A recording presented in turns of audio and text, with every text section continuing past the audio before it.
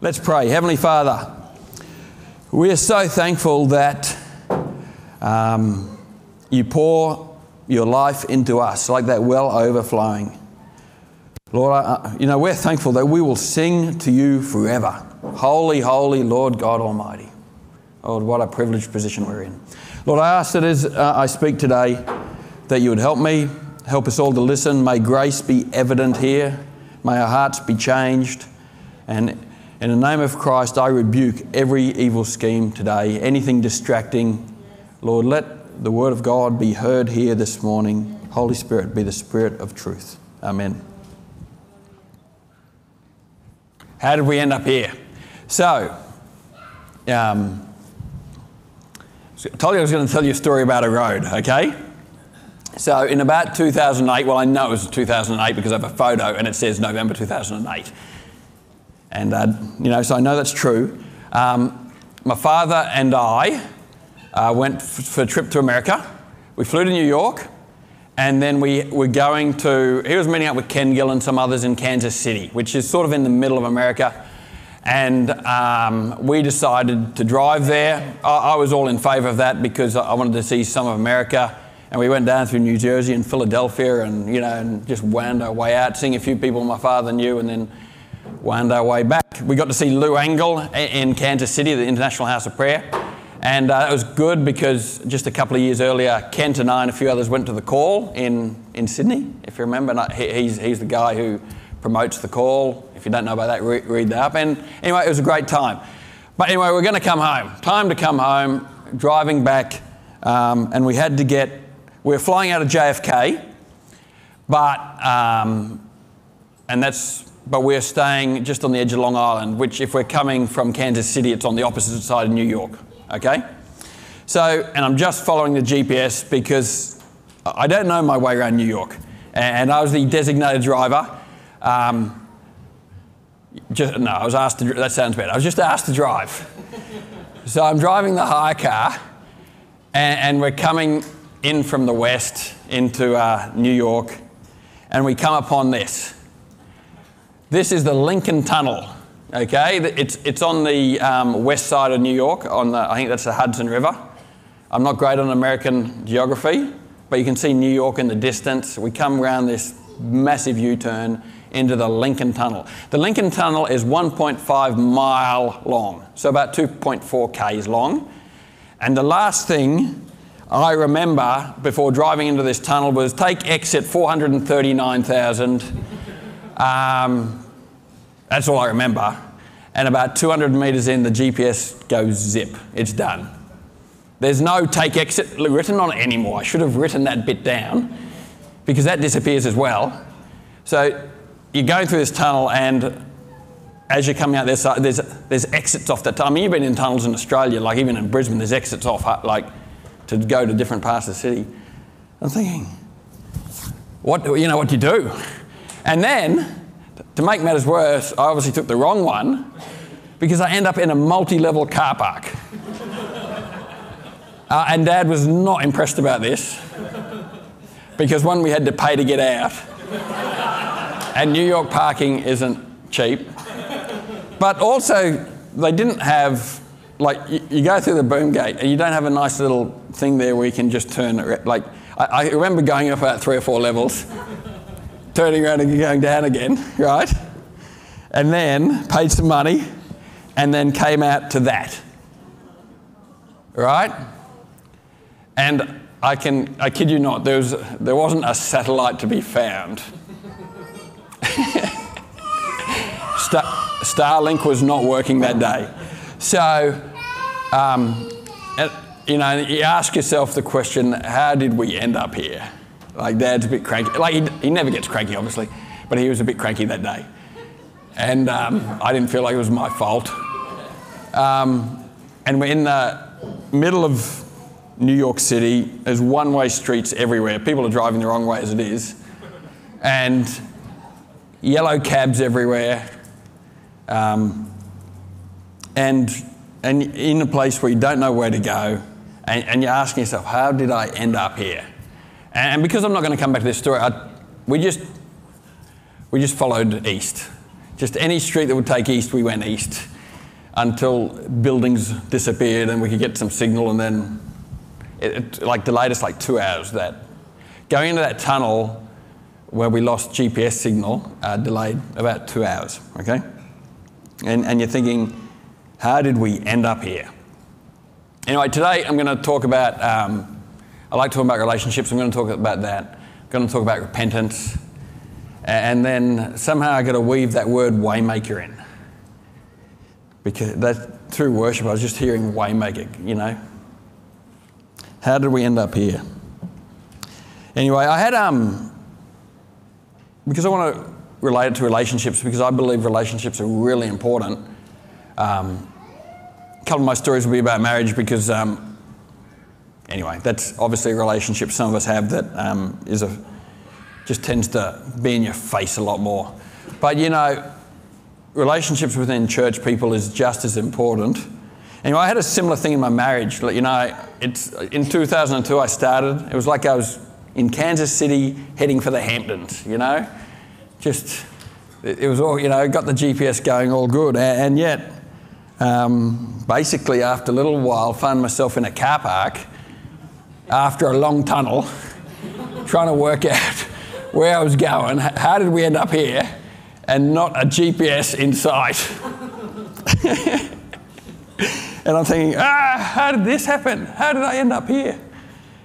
And, you know, church relationships are pretty similar to that too. I've met people, known people. I mean, people might feel the same way about me. I generally try to keep a fairly open relationship, but if you feel that way about me, come and talk to me.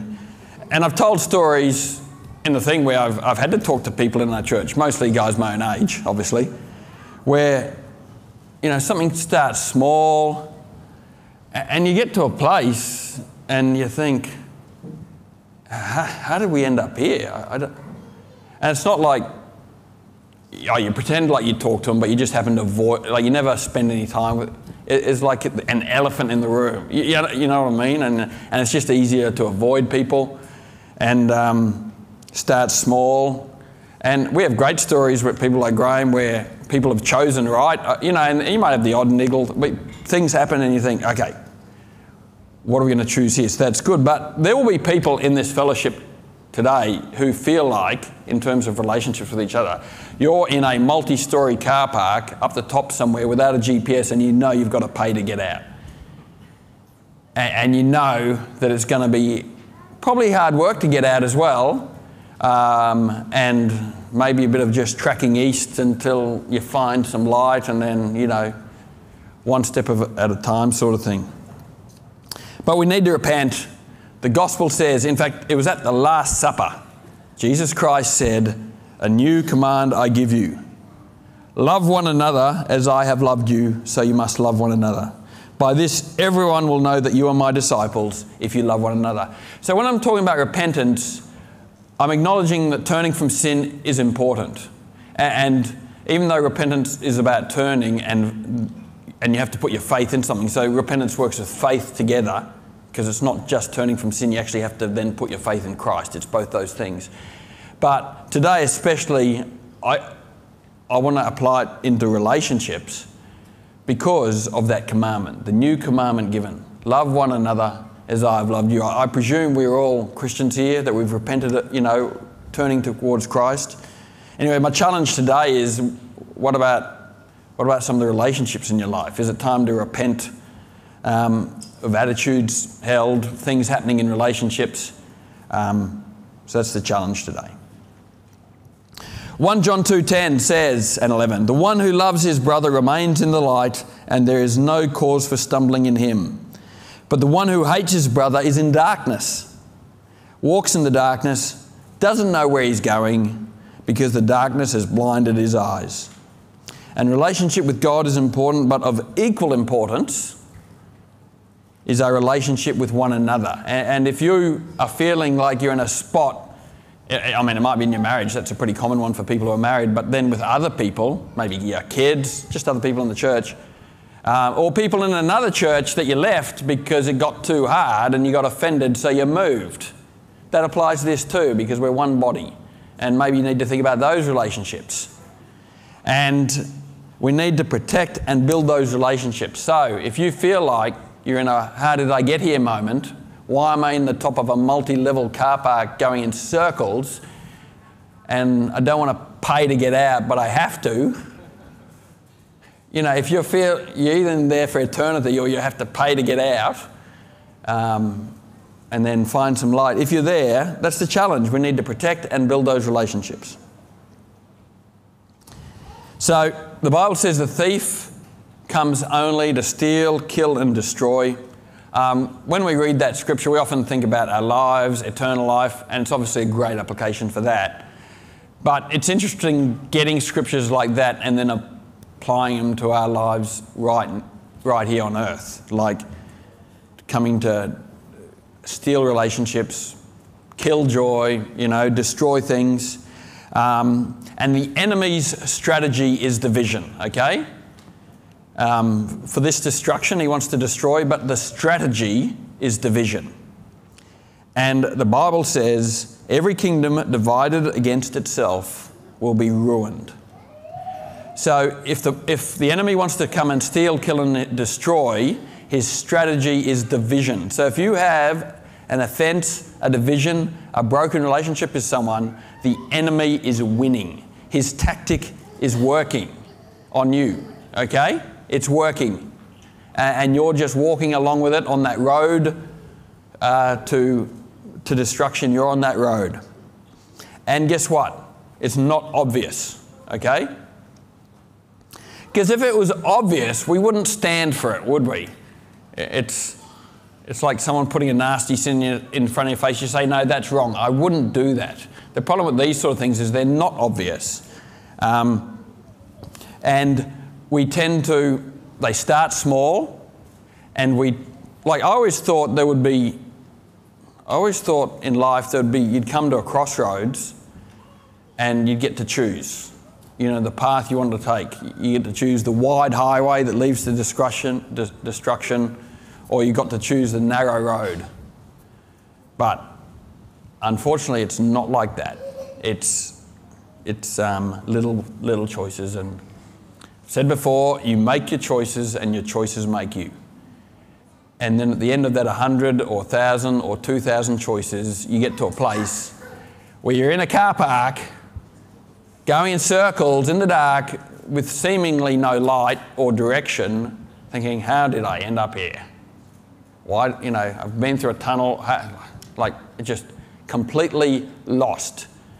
But we just read a scripture that says the ones who are lost are the ones who don't have the relationship with their brothers. That if you keep the relationship with your brothers right, you're in the light. So, Jesus spoke about some of these things on the Sermon on the Mount. And to me, I'm not a theologian, which is why I leave people like David talking about Israel and, you know, all those hard subjects. But Sermon on the Mount to me is Jesus talking to his people saying, I'm bringing a kingdom, but guess what? You can live it here and now. You don't have to wait till you die.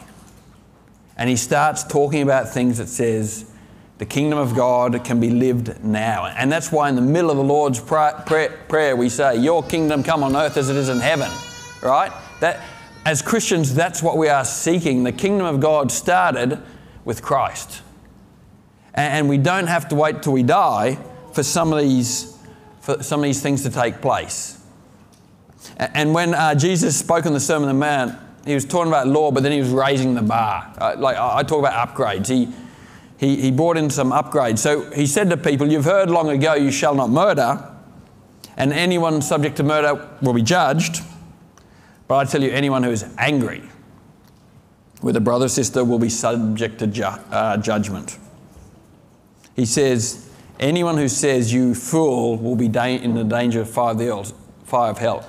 So he just took something that was law in the Old Testament and gave it an upgrade. He just leveled it up, okay? You thought this, boom, not anymore. And what the challenge from Jesus was saying, yeah, that's all good, but if you want to see heaven on earth, you've got a chance to live heaven right now. So don't worry about killing people, get your relationships right, Okay? That's how you'll get heaven on earth. And so, and he said, if you call someone a fool, you'll be in danger of the fires of earth. And that word means like empty or worthless. That's like, when he's saying fool, that's what he means. And I know that can happen very easily in relation. Like, you're not calling someone stupid, you're calling them worthless. It's like disdain. It's not giving someone the light of day that they deserve. It says, therefore, if you're offering your gift at the altar and there remember that your brother or sister has something against you, leave your gift there in front of the altar and first go and be reconciled to them, then come and offer your gift. Settle matters quickly with your adversary who is taking you to court. I love this one. Do it while you're still together. On the way. Or your adversary may hand you over to the judge, and the judge may hand you over to the officer, and you may be thrown into prison. Truly, I tell you, you'll not get out until you've paid that last penny. And, calling someone a fool, being in dangers of the fire of hell. Jesus teaches us that long before something happens in life, it happens in our heart. And the word Jesus used for hell there was a word called Gehenna. And, it's literally translated in the Bible lots of time, meaning eternal hell. So I'm not taking out the eternal consequences of sin. But Gehenna was a rubbish dump in Jerusalem. And it used to be, in the old days, it used to be somewhere where they used to sacrifice kids to Moloch. That's where Gehenna was. But then one of the kings, David will know which one, he kiboshed all those practices, and it just turned into a rubbish dump. But they used to burn animals there. It was basically a smouldering piece of dodginess. Like, it was bad, okay? It smelt. And it was Josiah. Josiah cancelled those practices. He doesn't have to fix me up next week. Josiah cancelled those practices. So they didn't, they didn't do the child sacrifice anymore, but it was still a smelly rubbish dump. Oh, it was fire. It was on fire all the time as well, and it never went out, okay? And so Jesus comes in and says on his Sermon on his Mount, on his upgrade sermon, that says if you call someone worthless, if you don't give them consideration, if you're in your relationships, if you're not considering them great, then you'll be in the dangers of the fires of Gehenna, of hell. And you will be if that continues, but we also know that anger and unresolved conflict can make your life a living hell. So we call that bitterness. And what happens is, when you let those things grow in your heart, they burn and they churn, and it's like your life itself is on fire, and it's like a downward spiral. And so my challenge for you today, when we're talking about repentance, because a repentance is a change of mind, is to identify these things and deal with them. We need to deal with bitterness and resentment and offence. Mainly we need to get our relationships right.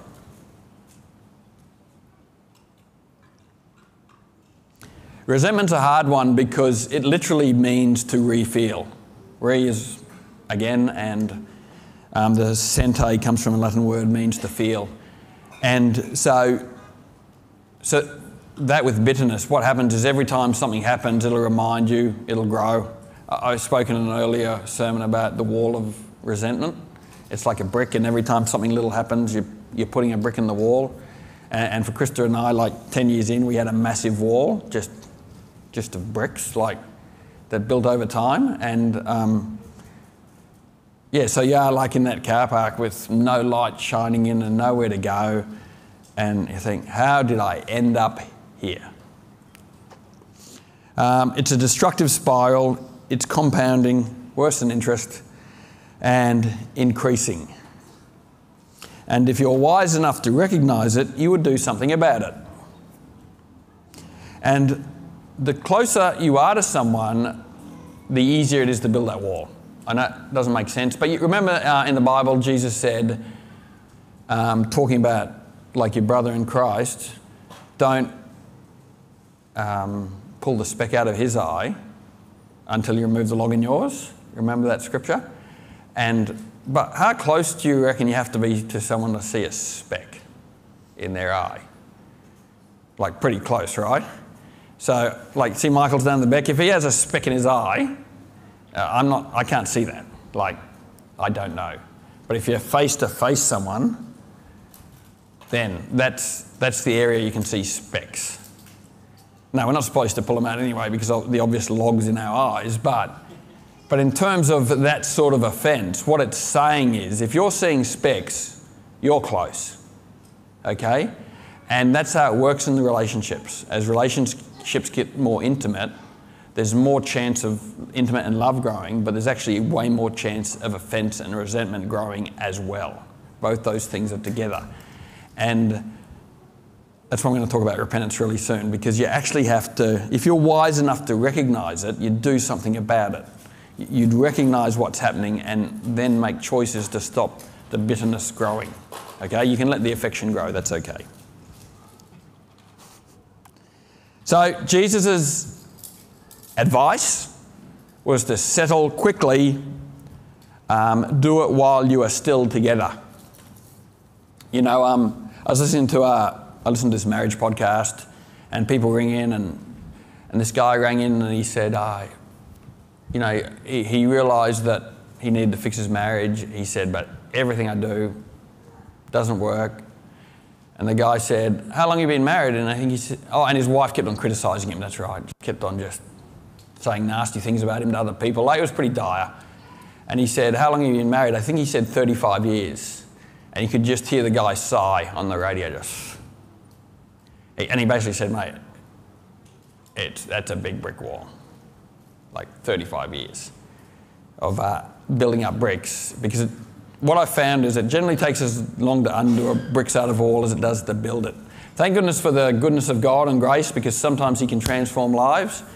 But I know in my own life that was more a manual process.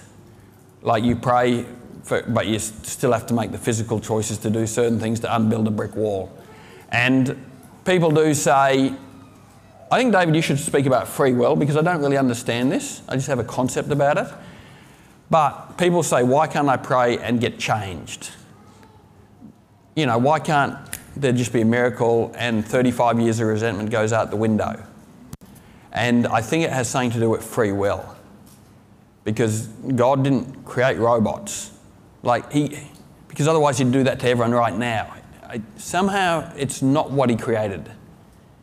He created free will. He wanted people to work and choose and make value judgments and unbuild brick walls that they built, rather than an abracadabra solution. And I think it's linked to free will, because otherwise, anyway, that's why I think sometimes we pray for stuff and yet it comes back to us walking the journey of making restitution for the wrongs we did, rather than it just being fixed like magic. So anyway, Jesus' solution is, He was saying, deal with it while you're still together. Deal with it on the way, or it will not end well with you. Unchecked resentment leads to regret. It all starts small, and the quicker you deal with it, the better it is. So if there's something small in a relationship but it's still too awkward to deal with, you need to deal with it, and I think you need to deal with it in your own heart. Like, I've been thinking a lot about how to deal with resentment, because sometimes it's quite possible that the other person doesn't know. I mean, sometimes in marriage it's pretty obvious, and they'll tell you, anytime you ask. But in some relationships, it's not obvious, and they've offended you, or you've offended them, and you don't, it's like a one-sided because offence is pretty easily taken sometimes, and I know I'll say stuff. I was with Alex last week, I went to Adelaide and preached in his church, and he said I offended him one day because, and I would have only thought I was having a joke. Apparently I was on the piano, and I turned around and said, something sounds terrible, and it's coming from this direction. And he was in the general vicinity of that arm's reach. But the bass player was in there too, so why would he take offence? I could have been having a go at the bass player, And anyway, we all take offences. He told me that story. I didn't even know about it. I didn't even know I said it. Forgot about it. Done. I move on. He's left in the Gehenna of stinking rubbish. Okay? No, he's not really, because he was joking about it with me. But that sort of thing happens, okay? It does happen. Little circumstances, it happens, and you end up in a down. Just deal with it quickly. So, like I said, most of the time it's not obvious. We get these great road signs in Australia that say, wrong way, go back. But we don't get them, if you go out to the dual highway, because my dad lives on Access 8, if you come out Access 8 and don't cross the road before you turn right and want to turn right, there's a big sign right there that says wrong way, go back. It's right there. I wish sometimes in marriage there was a big sign like that, 3 weeks in. Wrong way, go back. If there was, I missed it. Okay? And the 40 others after that. But I presume they weren't there. Or I'm male and can't read emotions or something. Something happened and I missed the signs. Okay? And what that meant is, like I said, the enemy starts small. The tactic is division. And a lot of the time, us Christians don't recognise it. Happy to take the offence. Happy to let the resentment wall build. Bitterness in Hebrew, it talks about a bitter root that defiles, grows to defile many. And you see that in churches. A little bitter root starts, grow, and then defiles it. And you make your choices, and your choices make you. So there'll probably be none of those signs. Sorry? Repentance. So we need to repent. I mean, we have a lot of sin that we need to repent of, but I'm talking today about relationships. We need to repent. So, the New Testament word for repentance, it's Greek, it's called metanoia, okay? And literally, it means to change your mind. So, it is a decisive change in direction. It's a change in the way I think that leads to a change in the way I live. Now, I've been thinking about this. Is it a change of heart or change of mind? If you look in Merriam-Webster's dictionary, she'll talk about change of heart.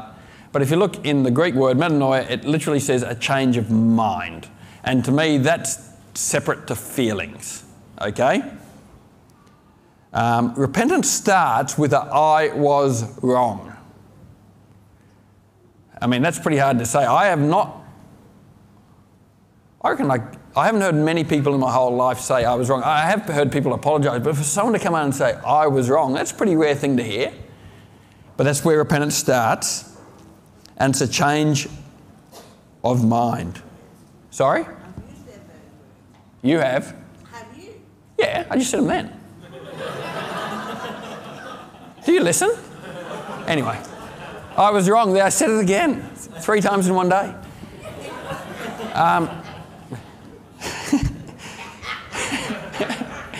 So, and repentance demands action and not just sorrow. I mean, Ethan will know this. He comes up to me, he's done something, he says, I was sorry. And I said, I often say to him, Ethan, I don't care if you're sorry, honestly. You've said that 5 times. Unless you actually do something different, the sorry means nothing.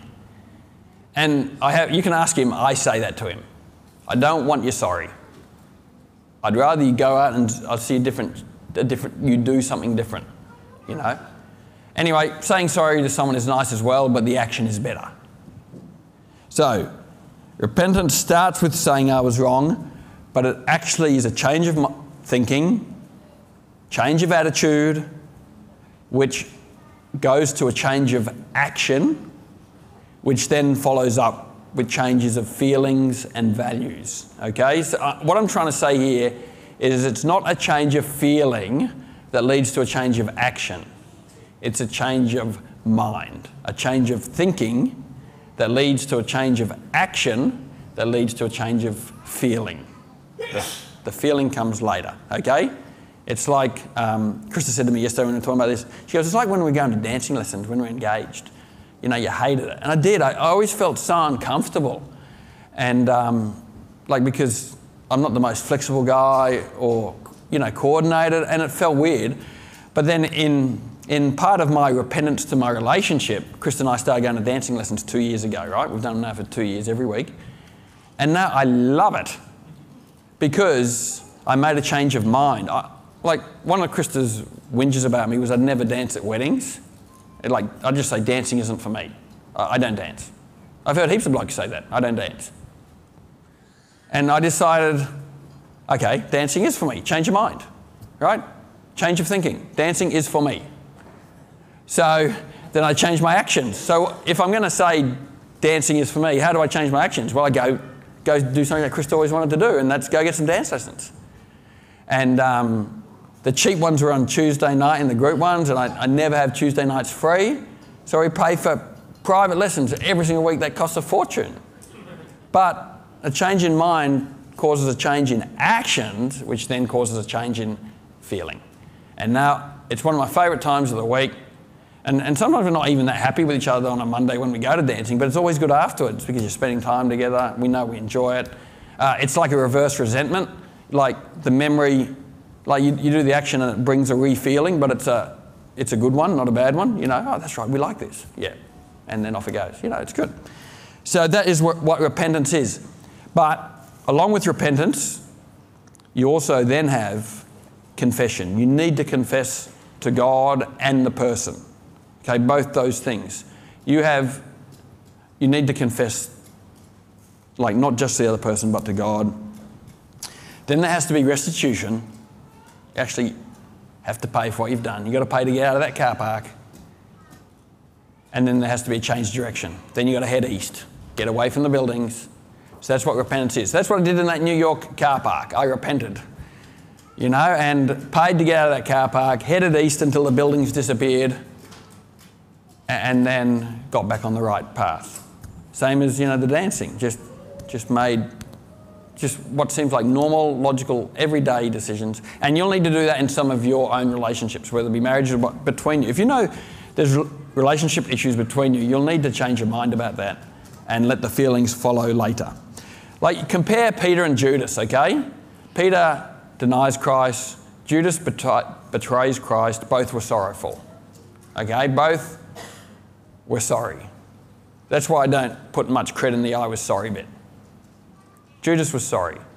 He even tried to make restitution. He even brought the money back. But you know what he didn't do that Peter ended up doing? Talk to Jesus. So Peter came back and talked to Jesus, and Judas never did. He went to the high priest or whoever, tried to make restitution. There was no confession to Jesus. There was sorrow. There was I was wrong. There was restitution. But he didn't go and settle it with God. Or in this case, it was Jesus who he offended against. You need to settle it while you are still together, because obviously Judas's path then led to destruction. Okay? He didn't repent, where Peter did. Prodigal son, okay? Another example. A guy takes half his dad's money, or third, or whatever was the inheritance rights at the time for the second son, goes, spends it all, ends up eating pig food, and then follow the chain of action now, okay? What does the Bible say? He came to his senses. So he's sitting there eating pig food thinking, there's something crazy what's happening here, because my father's servants get to eat good food and live in good lodgings, and I'm eating pig food. So did he have a change? It was a change of thinking, right? It actually says he came to his senses. It was a change of thinking. That led to a change of action. I'm going home. That led to confession. He said, I've sinned against heaven and I've sinned against you. He confessed to God, he confessed to his dad, and then the father, that situation was restored, restoration. So even in the story of the prodigal son, there's changes of mind. And the point I'm getting to today is some of these things you have to logically change your mind and take a different course of action before the feelings will follow. Okay? I often say feelings follow habits. Like the dancing, I never used to hold Krista's hand ever. I wasn't a PDA guy. And then Krista said to me, I need you to hold my hand. And now, I felt really weird doing it. Like everyone was looking at you. Don't worry, no one's looking at you. And no one cares. And then it's just normal now. Feelings follow habits. So if you can get your mind in gear and change your thinking, change your direction, repentance is a literal 180, change your mind, change your direction, then the feelings follow, if you're worried about feelings. So repentance starts with I was wrong. It demands action and not just sorrow. Confess your sin to God and others. Resolve to make restitution and walk in the new path. And that's what I did in my relationship with my wife, at least. You know, when we went in that multi-storey car park after a long 2.5K tunnel and you don't know where you're going and you know you've got to pay to get out.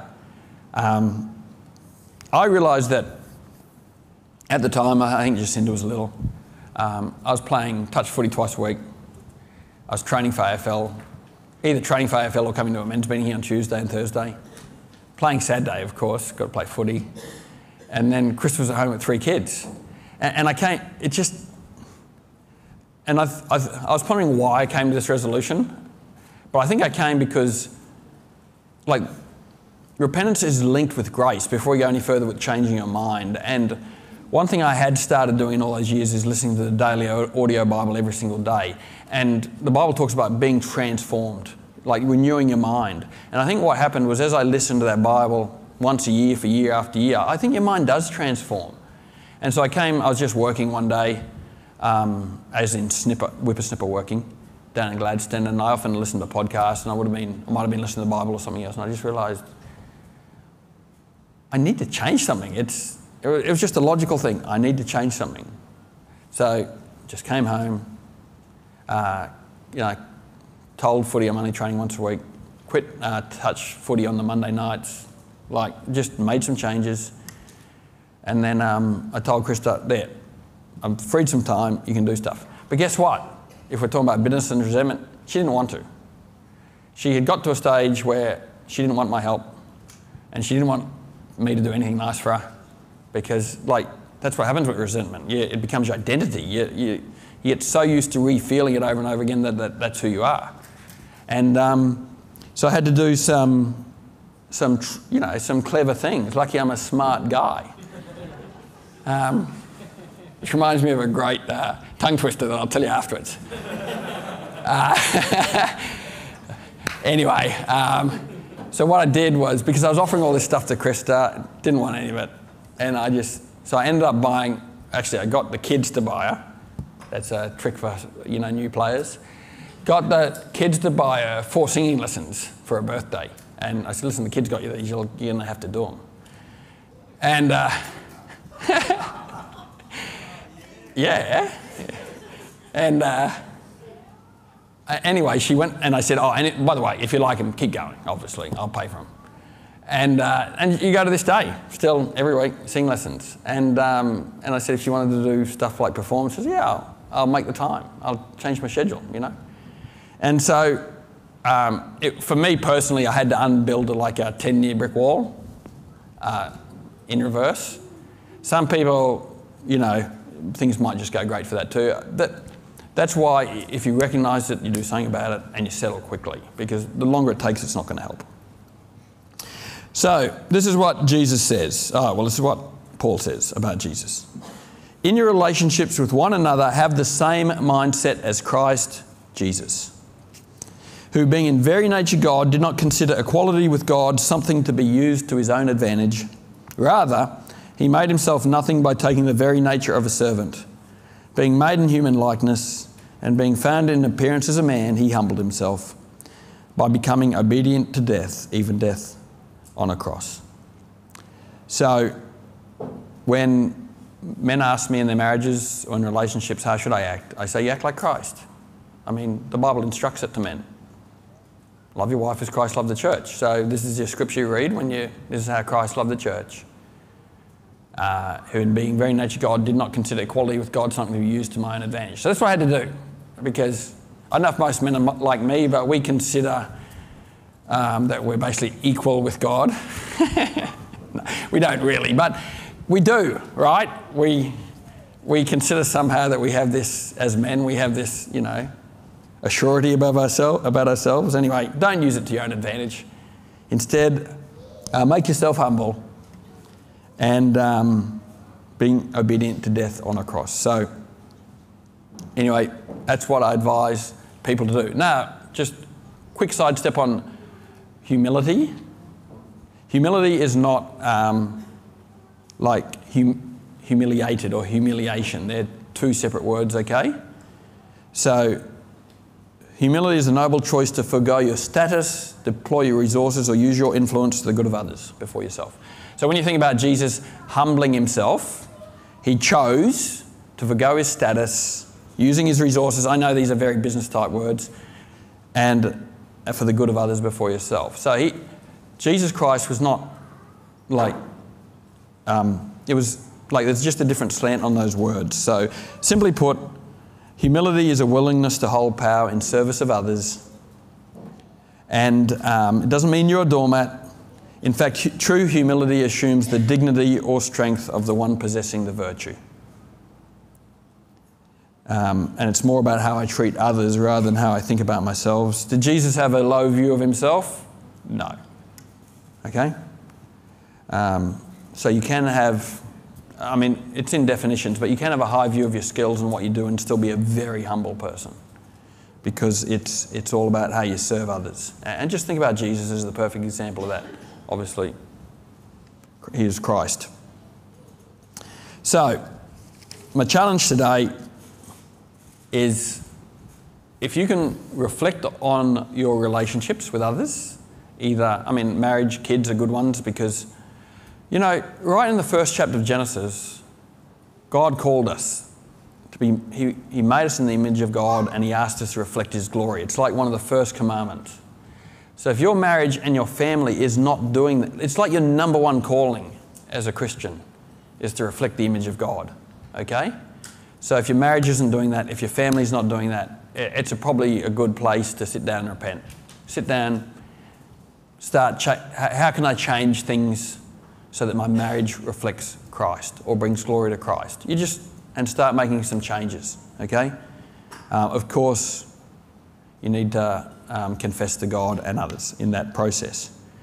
But then in other relationships in this, among our own people or with outsiders, the challenge is to identify anything that's just out of order. Jesus said to settle quickly, do it while you're still together, as in do it while you still have the chance. Sometimes things go and you lose your chance, and that leads to regret. So do it quickly while you still have the chance. And then I was thinking about this song that we sang second, which is why I wrote down Waymaker. And I took a photo of the words, I think, which I can't find. Oh, just give me a second, sorry.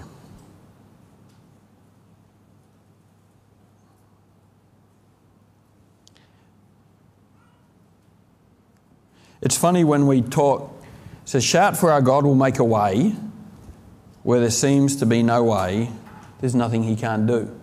And I was thinking about that, because we need to involve God, but him as a waymaker.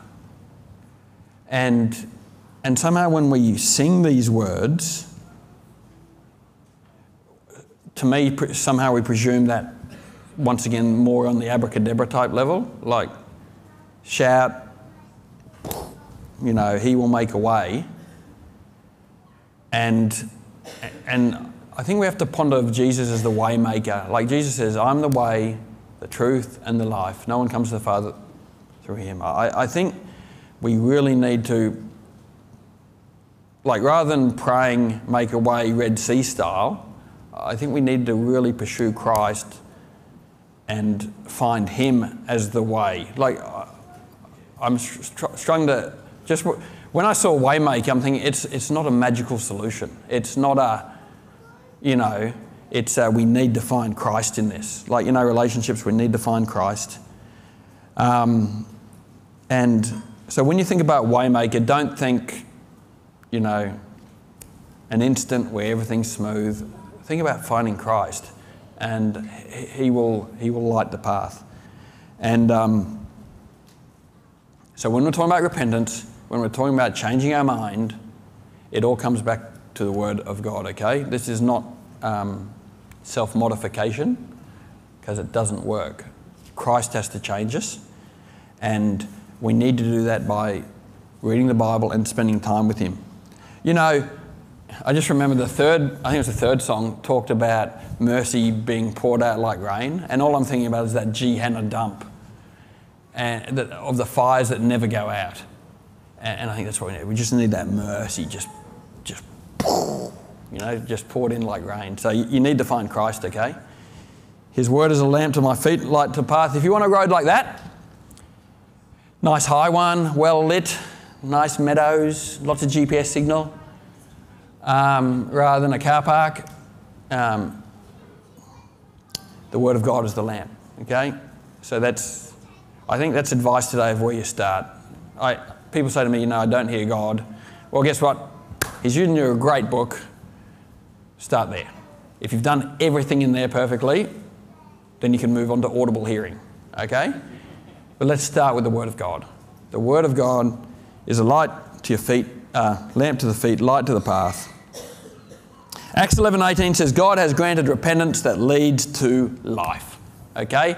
So the encouragement today is think about your relationships, change your mind, heart hopefully will follow later, make some choices, seek Christ, seek the Word of God, and let's see some things changed, Anyway, David, I'll pray. Okay, great.